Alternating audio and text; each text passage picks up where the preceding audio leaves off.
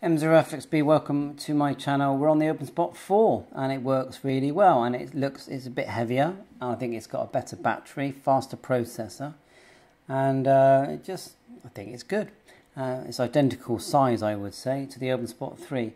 So we're looking at profiles and setting up profiles. Now normally the way we would connect once logged in, we would just click quick setup here on the bottom right, and if we're on a D-Star radio we would select that first. Then we would decide where we want to go with it. So if we want to say go to Brandmeister, we'd click that, and then we'd select where we want it to go, say worldwide, and then we'd connect. That's the quick way of doing it. OPENSPOT. And you can hear that in the background. Or we can use profiles, which is like a pre-setup way of doing it. So let's show you how to do that. Go settings and scroll down, and you'll see I've already made some profiles here. So the part you want to look at is the profile name first. So for example, I've got one here that says D-Star to CQ UK on profile 4. So what we do is we'll change to profile 4 by hitting the small grey square here, number 4, and then we'll click change. Okay. Now, once it does change, we can now actually tell it what we want it to do now, and it will save it. So give that a minute to change over. There you go. So we can now sort of tell it what we want it to do. Let's just say we want it to be D-Star. We can set the frequency of our D-Star radio, which on mine is 433.550. And then we want it to go to, say, Brandmeister. So Brandmeister, and the server we're going to use is United Kingdom 2341. We do need our password, you know, otherwise it's not going to work. Our Brandmeister password. You get that from Brandmeister Self Care. And then say we want it to connect to worldwide, we click connect, and then now that will be memorized. So whenever you go into settings here and you say to it, change to profile 4, it will do that. See?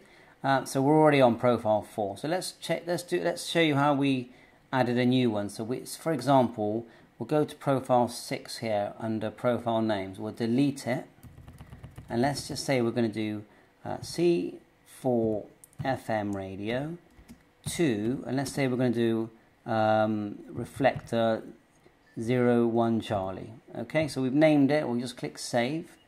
So it's C4FM to reflector 1. So now what we want to do is change to profile 6. So we click it here, select profile 6, C4FM to 1 Charlie, click change. Now it won't do it yet because we need to tell it using the quick setup system.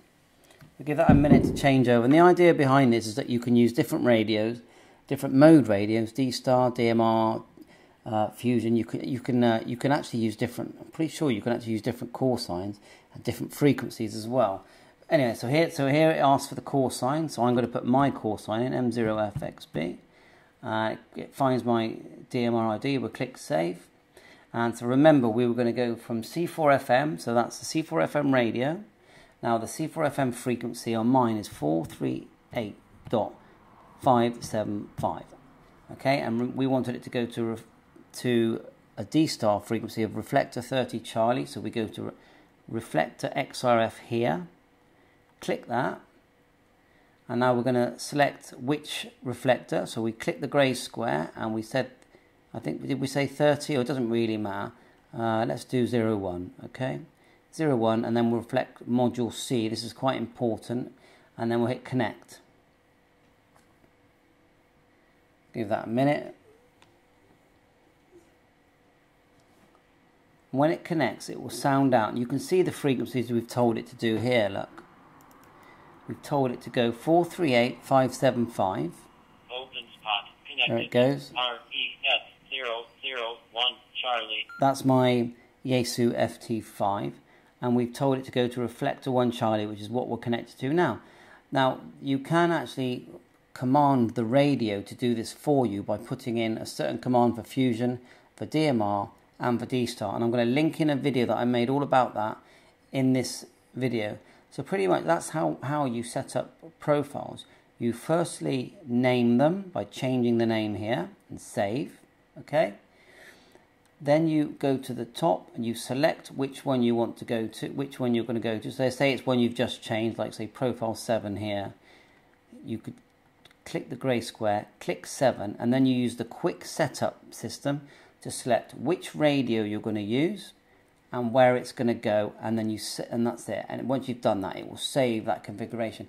Now, I hardly ever use this, so if someone wants to correct me on any of this, go ahead. But this is my understanding of it. But for me, the easiest and the quickest way is quick setup. But if you haven't got access to a PC, laptop, or smartphone, and you're just holding your phone and you've got your OpenSpot 4.3 in your pocket, I get it, because you can just pick up whichever radio you want to use, put in the correct commands, and your OpenSpot will do as it's told, and that's got to be a good thing.